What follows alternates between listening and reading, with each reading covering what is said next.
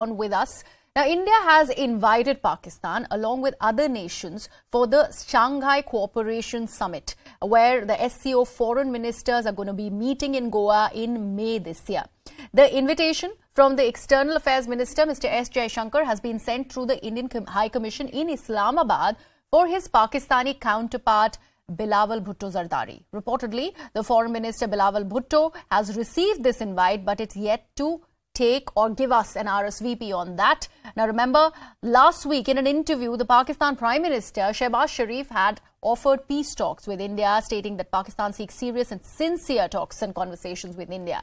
It is pertinent to note here that if Pakistan accepts this particular invite for the SCO summit, it will mark the first such visit in nearly 12 years for Pakistan at an invitation by India. Now, India's invitation to Pakistan Foreign Minister is particularly significant given the all-time low in the bilateral Indo-Pakistan relations. Abhishek continues to be with me on the broadcast. Abhishek, exactly my point. Considering at this point the bilaterals between India and Pakistan are at an all-time low, how do we read this particular invitation that has been sent out through the Indian High Commission in Pakistan?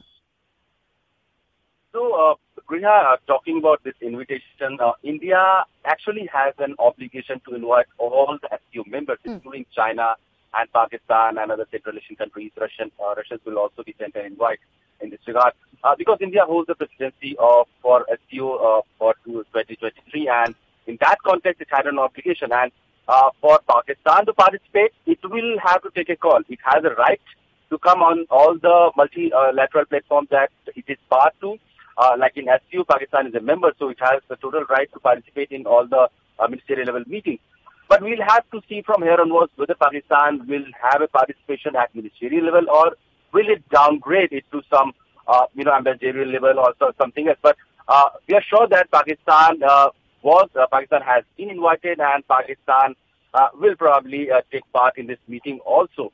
To give some perspective, recently we have seen that in G20, when the West and USA were very much against participation of Russian President Vladimir Putin in G20 summit, which happened in Indonesia's Bali. Until the last few days, it was not clear whether Putin will be part of the meeting, and just 2-3 days before the we got to know that Foreign Minister Sergei Lavrov will be representing Vladimir Putin in the meeting of G20. So we are not sure from here onwards when the invites will be sent to all the countries, who all will come in what capacity, whether Xi Jinping, Chinese president, will come in person, or will he also appoint somebody to represent him, and the same case goes for Pakistan also. So India just had an obligation, and as a courtesy, India has sent all the invitations to all the member countries, and now it's in the Pakistan's court how it's going to respond and how soon it's going to respond. Absolutely. And Abhishek, if at all that invitation is accepted by Bilawal Bhutto Zardari, it is going to be the first such appearance by a Pakistani foreign minister since 2011 in India. So that also makes it very, very significant. Of course. And in fact, India is going to be very important diplomatically in this year, because it's going to host G20 also, it's going to host SCO also.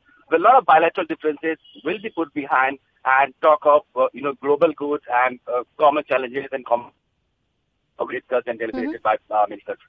All right, Abhishek Jha, thank you so much for all that information. We are